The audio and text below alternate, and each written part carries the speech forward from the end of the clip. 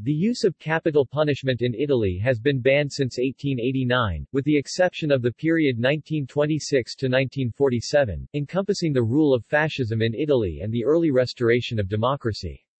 Before the unification of Italy in 1860, capital punishment was performed in almost all pre-Unitarian states, except for Tuscany, where it was historically abolished in 1786.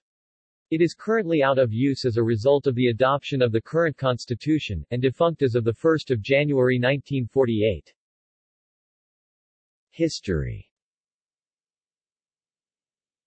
In Italy, the first pre-Unitarian state to abolish the death penalty was the Grand Duchy of Tuscany as of November 30, 1786, under the reign of Pietro Leopoldo, who later became Leopold II, Holy Roman Emperor. So Tuscany was the first modern European state in the world to do away with torture and capital punishment.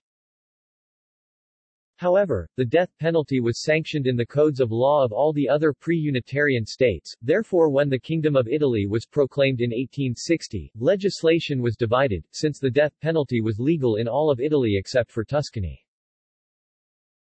Afterwards, the death penalty was definitively abolished in the Penal Code in 1889 with the almost unanimous approval of both houses of parliament under suggestion of Minister Zanardelli.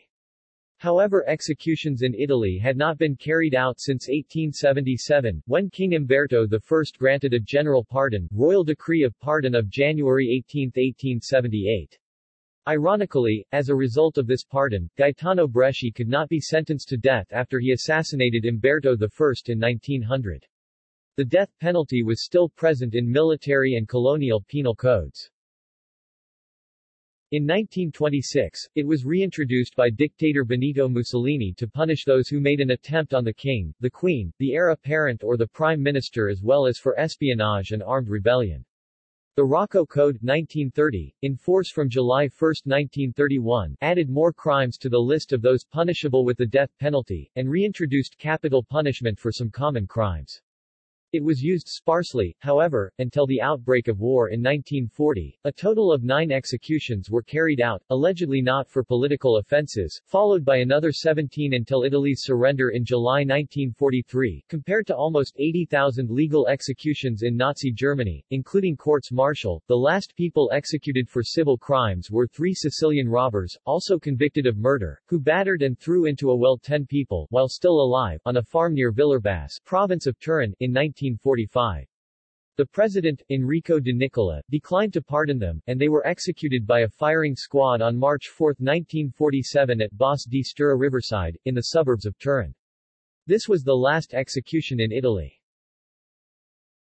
The Italian Constitution, approved on December 27, 1947 and in force since January 1, 1948, completely abolished the death penalty for all common military and civil crimes during peacetime. This measure was implemented by the Legislative Decree 2248 of January 22, 1948, provision of coordination as a consequence of the abolishment of capital punishment. The death penalty was still in force in Italy in the Military Penal Code, only for high treason against the Republic or for crimes perpetrated in war theaters, though no execution ever took place, until Law 589/94 of October 13, 1994 abolished it completely from there as well, and substituted it with the maximum penalty of the Civil Penal Code, imprisonment for life. In 2007 a constitutional amendment was adopted. Article 27 of Italian Constitution was changed to fully ban the death penalty. Prior to abolition, the death penalty was sanctioned in Article 21 of the Italian Penal Code. It stated that death penalty is to be carried out by shooting inside a penitentiary or in any other place suggested by the Ministry of Justice. The execution is not public, unless the Ministry of Justice determines otherwise.